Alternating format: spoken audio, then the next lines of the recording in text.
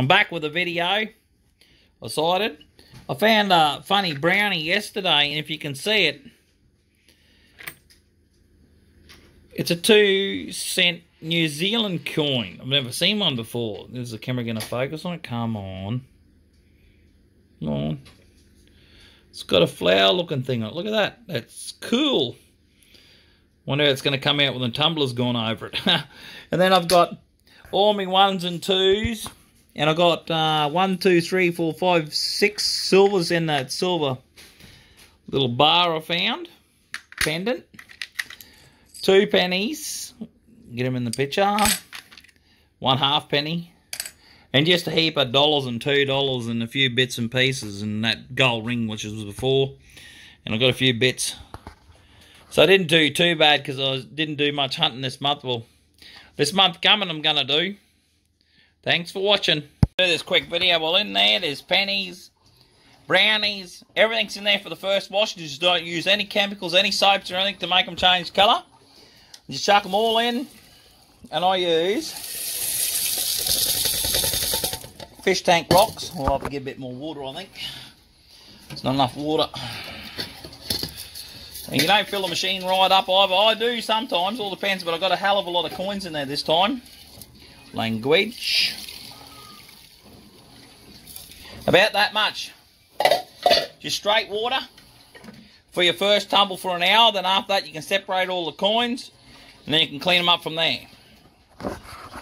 To the next video, I'll put it up after I do the hour. Put this in. This is the tumbler I'm using. One of them cheap ones from eBay.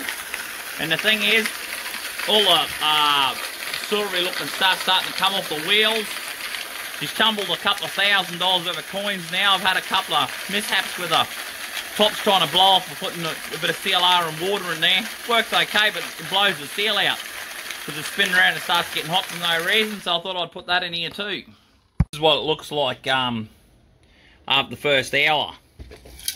Oh, I accidentally pulled that on the wash machine. No matter. Won't hurt, it's a wash machine. There we go. I might get some prizes in there. I'm just going to sort through it and then I'll get it back to you after I rinse it. Here we go. I just cleaned out the coins out of the rocks. Fish tank rocks. I knew I had that silver. That was the one I got yesterday on the beach. No, Friday on the beach. It'll be a 52. I didn't clean it properly yet. There's a sixpence from before. It's 1958. See if you can see it.